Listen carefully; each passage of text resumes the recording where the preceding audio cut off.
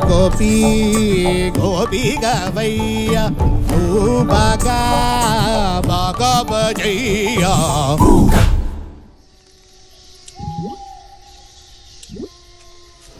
We have with us the Sandip Ray and one of the most reputed filmmakers of our time, and we are having this conversation particularly because Shri Sandip Ray is, I would say, almost integral to the very idea of Goopi Gawaiya Bagha Bajaiya in multiple ways. You know, I'm reacting to it as a person who has grown up on Goopi Gawaiya Bagha Bajaiya.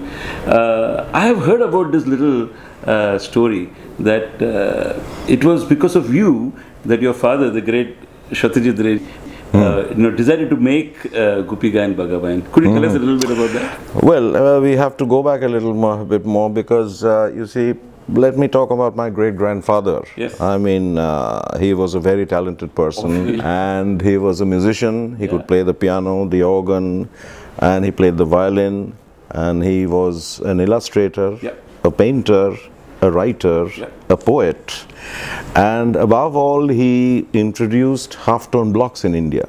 He had his own printing press, and he started a children's magazine called Sandesh, which means sweet meat, and also news also in Bengali, also message.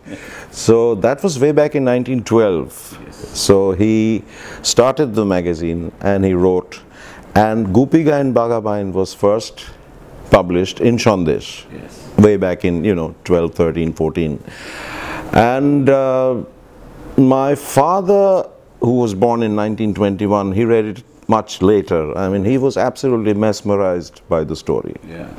And well, it's a short story.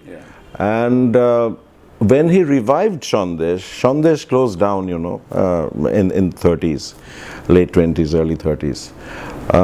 So when my father revived Sandesh, that was one of the first stories he reprinted. And that was in 1961. And he was already an established filmmaker then. He was a lot of awards and major films. And I had complained to him once that make something for us. I mean, all your films are too, too for grown-ups and serious and a lot of deaths, So, and he took it very nicely and said, let's see, I may do one day for you. So Goopi Gawaiya Bagha Bajaiya was made in 1969. It was planned 1966, 1966, and there was one producer who came forward to finance the film, and we did a recce in Rajasthan and West Bengal. And how old were you then, if I may ask? I was about 13 or 14, and then the songs were all recorded.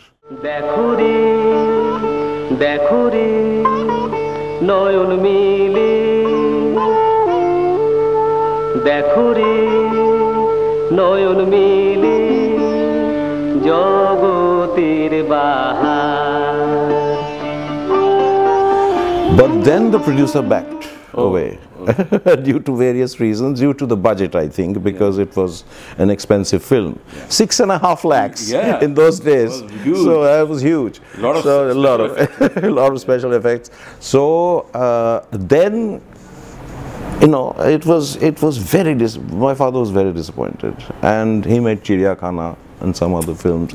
And then Purnima Dotto of Priya, the Priya Cinema House, Purnima Dotto came forward and said that I want to make Goopi Gawaiya Bagha Bajaiya for us. We'll finance the film, and the film will be for my children.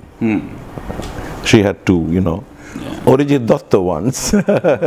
It was one of the biggest hits of all my father's films, and it ran for 8 months. Not only was it a commercial success. I'm given to believe. Absolutely. But what I find it very phenomenal is that it has garnered the status of a cult film. Cult film, and it has nobody who has not seen stood Goopi the Gawaiya test of time, you know. the test of time. And it was a film where Satyajit Ray himself had done the music. Absolutely, And absolutely. He was doing music for, you know, he started composing from 1961. So all his songs. So, you know, in a nutshell, I think the film Goopi Gawaiya Bagha Bajaiya owes its existence to Sri Sandip Ray, because you asked him to make the film. This story is more than 100 years old now. Right? And there have been so many versions. I know of plays, I know of books. Yeah, plays, absolutely. And recently, Absolutely, Gulzar Sahab, you know, translated it into Hindi. Absolutely.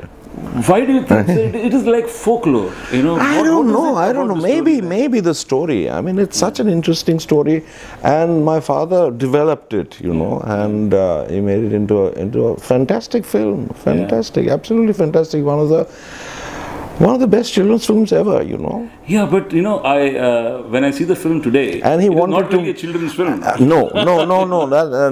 And he hated, you know, that children's film category, and he said, "This is for everybody. Right. This is for everybody, and you discover new things." In fact, when we were working on the animated version, you know, Shilpa Ranade, the director. I know. Yeah, she was involved in this concept is unique, also. Yeah, also, absolutely. And she felt that it lends itself so beautifully to the animation version. See, Absolutely, an animated film, absolutely. Yeah. You know, you do it not because you know you cannot shoot a live film, but you know you can do so many things. With Absolutely, yes. So the same story that was written way back in 1912 is lending itself. It still stands. And I think it stands for at least another 100 years. Absolutely, You know, for sure. absolutely. But what do you think is the relevance of the story? Obviously, it is phenomenally relevant. The political undercurrent. Because it's multi-level, you know. It's multi-level, and you can identify.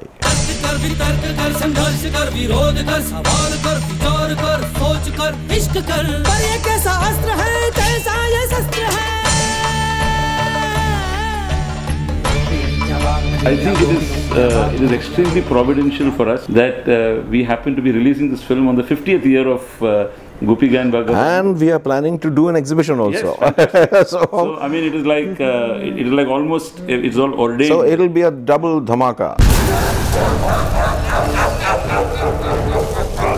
If you can introduce, you know, the poster of the film, we have the ghost as the central character here.